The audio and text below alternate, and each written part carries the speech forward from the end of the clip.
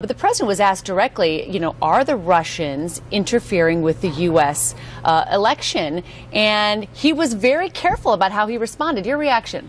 Well, it's certainly a very diplomatic answer, particularly because in recent days, Putin himself has been asked the same question and has answered it a little bit more directly. Now, Putin said something very interesting when asked about how much his regime has been involved in cybersecurity and hacking in the United States, particularly in the DNC hacks and coordinating with WikiLeaks. And he said, well, that's not something we do at the state level, which really left wide open what other Russian entities are doing. And we've certainly seen a much deeper interest from Russia in this election than we have, I think, since the 1980s and the end of the Cold War.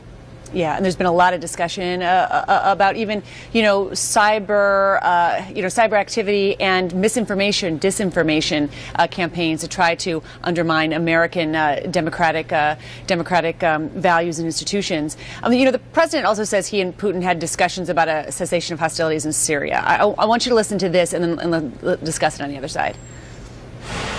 We have had some productive conversations about what a real cessation of hostilities would look like that would allow us, both the United States and Russia, to focus our attention on common enemies like ISIL and Nusra. But given the gaps of trust that exist, that's a tough negotiation. Nayyera, is it feasible? How can he bridge that gap of trust with Russia in order to reach an agreement on Syria?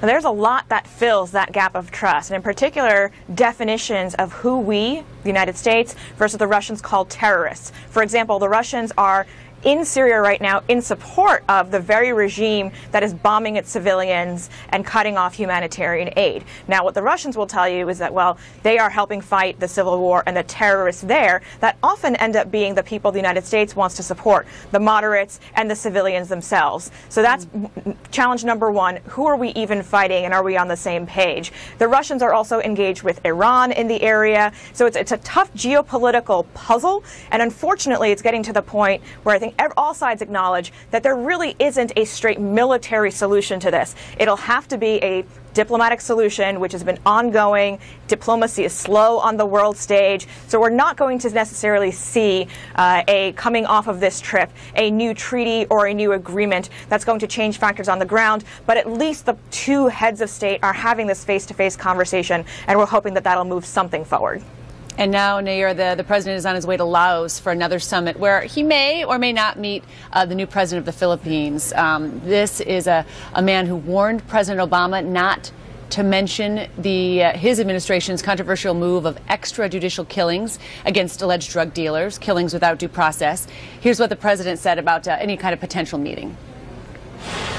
Fighting narco trafficking is tough, but we will always assert the need to have due process and to engage in that fight against drugs in a way that's consistent with basic international norms. And so undoubtedly, if and when we have a meeting, that this is something that's going to be brought up. Gosh, the Philippines is such an important ally, and you have this new leader who has been openly hostile, even has sworn at and about President Obama. So what should he have? Should he meet with him? What's the best case, worst case on this? Well, this is what the president also called President Duterte a very colorful character, which I think is another very diplomatic term for a foreign leader who has openly and on the record been cussing at you. But this is interesting because part of world leaders meeting together is the projection of power for their own home country. And the president of the Philippines is not very popular for having disappeared about 2,500 people in his country, where families don't know where these people are, and he's done it all under the umbrella of fighting drug trafficking. So it's an important issue for the United States to coordinate with the Philippines. They've been an ally of ours since World War II, but the president has gone back to his team and asked them if this will be a productive meeting with considering the attitude that the Philippine president has been projecting. The President of the United States, his final G20 meeting as president. He's almost juggling flaming chainsaws in the region at the same time trying to sell the TPP back here. Certainly interesting times. Nayyera Haq, thank you so much for walking us through it. Nice to see you.